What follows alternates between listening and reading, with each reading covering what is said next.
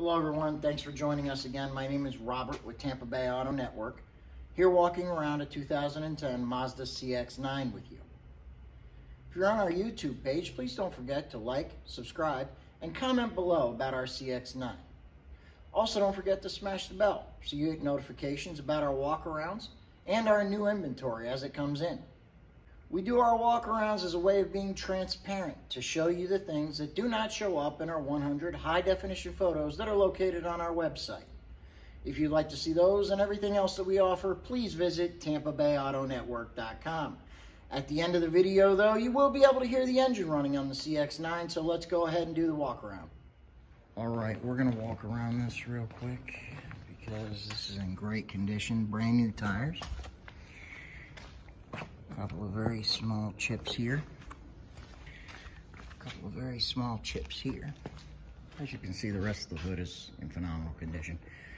So is the finish all the way down the side.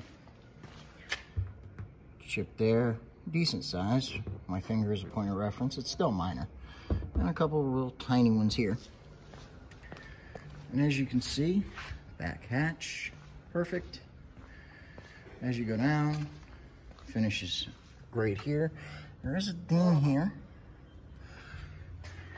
And there is a scratch here. But for a vehicle that's almost 13 years old with 45,000 miles, this thing is in well above average condition. So if this is the price point you're looking for a full-size SUV, this is one you might want to consider. Let's look at the interior.